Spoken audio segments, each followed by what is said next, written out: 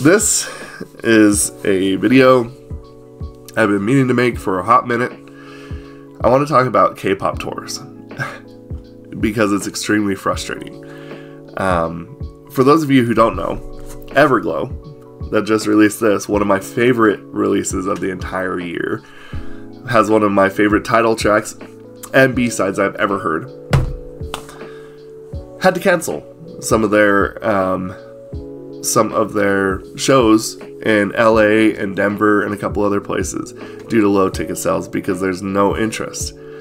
I did some digging, and apparently they had been there like the last 2 years in a row, and I guess maybe they just squandered, any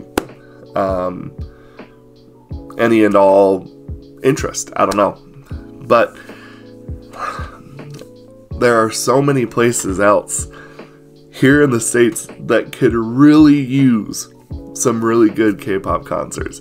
I've made it very clear, and I've even posted a video. I went to go see Purple Kiss when I went to go see the Bad Behavior album, the BXX album tour, and that was amazing. I would kill to see Everglow and see them perform Zombie. I would love to see this, but I don't really like to say very often where I'm from, but we saw Purple Kiss. I saw Purple Kiss, I guess I should say, here in Salt Lake City, and it was packed to the gills. In fact, there was actually some kind of rumors going around that they probably needed a bigger venue. There are 46 other states that they do not touch when it comes to tours. And it is infuriating because when they're like, oh, this group failed in the States. And it's like, because you go to the same place every single time. I am of the opinion that especially California does not care. That might be a little bit bold to say. I'm sure there's a lot of interest there, but I've been part of a group now after that concert, and let me tell you, there are so many people that are so excited to be able to see a K-pop group that they will drive for days or fly for days to go see them. And I know this. I have a friend that I talk to. It's the same in Europe. I mean, I'm trying to remember the last show that they went to go see. They had to go to, I think, Belgium or something like that to go see an act. And it's insanity when you're seeing like capitals of countries also being ignored from these world tours. Most of Europe gets ignored. Most of the United States gets ignored. There's the meme that, that they always say, it's like, oh, here's the world tour, and it's like Asia, and then like California and New York. I understand that like it has to be a place to be able to make money, but when there is so much enthusiasm for groups to come to places where they don't come very often. When Purple Kiss came to my city, they were also the last K-pop act to be here 2 or 3 years ago. We had the Rose, which is more obviously of a K-rock group, and we are starving for it. We're starving for it, and it's frustrating when you see some of your favorite groups like Everglow having to cancel because they can't sell tickets in a place where they've been. I wanted to go see Dreamcatcher out in Denver. Can't afford it. I couldn't afford it. But, if they made their way down Arizona or to, Nevada even, sometimes, like, I can swing Nevada sometimes.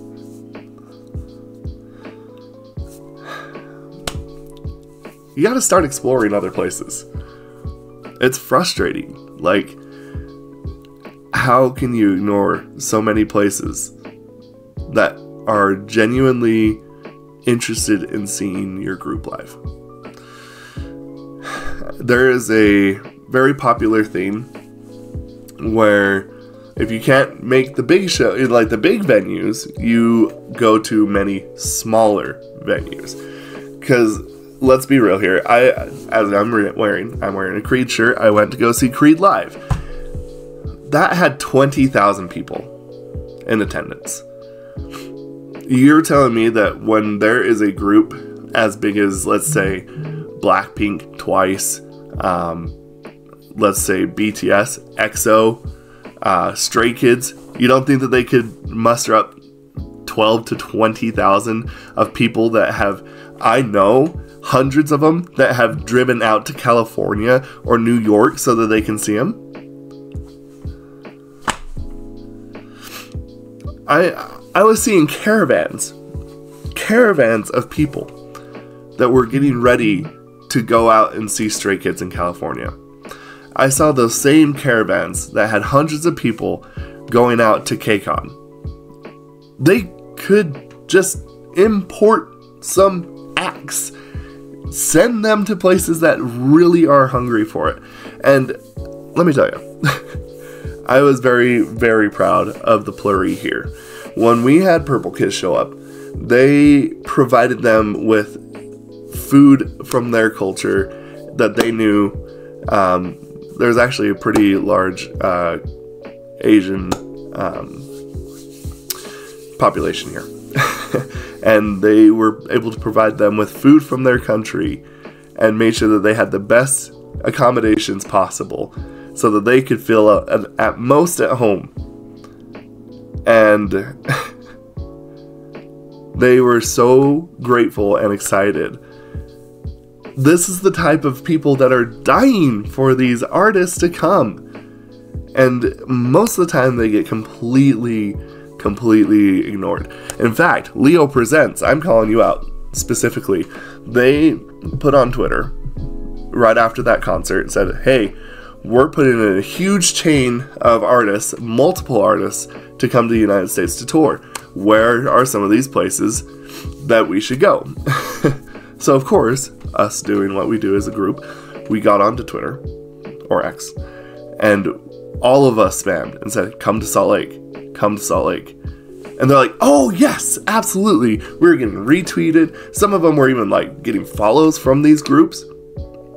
Then they announced the tour. Guess what wasn't on there? Anything close to these cities. It's just frustrating. Like, there's a lot of people that save up their money to take vacations, and they go and take a vacation and they go and see their favorite group and travel all over the globe to go see them. And some people, more like me, show support by buying physical copies. Doesn't mean I don't want to go, but there is so many of us that cannot afford to take much time off of work because of, financial constraints. And I find it absolutely just frustrating that there is just not even a thought. It's something that needs to be thought about. It needs to change. It does. Like, I want to go see Everglow. I would have paid to go get the VVIPs or whatever. I would have paid for that. I can't go out to California. I couldn't go out to California to see 17. A friend of mine was trying to get tickets, and they were like thousands of dollars. I don't have thousands of dollars to go and dump there. And not to mention what it costs just to fly or drive there. It's something that I think they need to think about. It's frustrating. It really is. And like I said, Europe is in the same position. There are lots of places that I know that could really, really stand to have a really good K-pop act go through and just tear through all of Europe. Nope. But hey, we do have California and New York though. Even though now they can't even go there because there's so little enthusiasm. Anyway, This is my little rant for the day. Thank you. We'll see you for the next one.